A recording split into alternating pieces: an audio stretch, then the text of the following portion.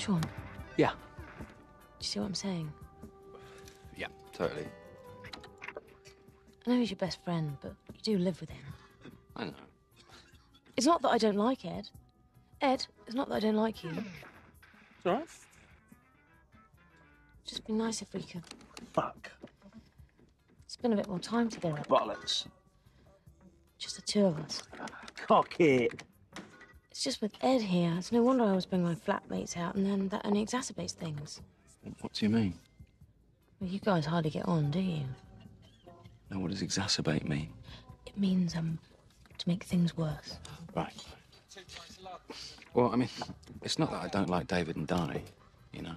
Guys, it's not that I don't like you. It's all right. It's not I don't want to spend time with you, because I do. It's just, Ed doesn't have too many friends.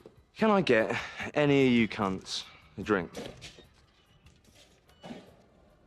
Anybody? No, thank you. I know friends are important to Shaun, but you do actually have to set some quality time aside for yourselves.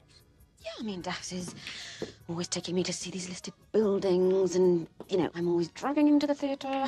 I'm not so hot on theatre. Well, how about a nice meal? It's your anniversary soon, isn't it? It was last week. Oh, did you do anything special? We came here. Shaun! Hold on! Shaun, what I'm trying to say is, I need something a little more. More than spending every night in the Winchester. I want to get out there and do more interesting stuff. I want to live a little. And I want you to want to do it too.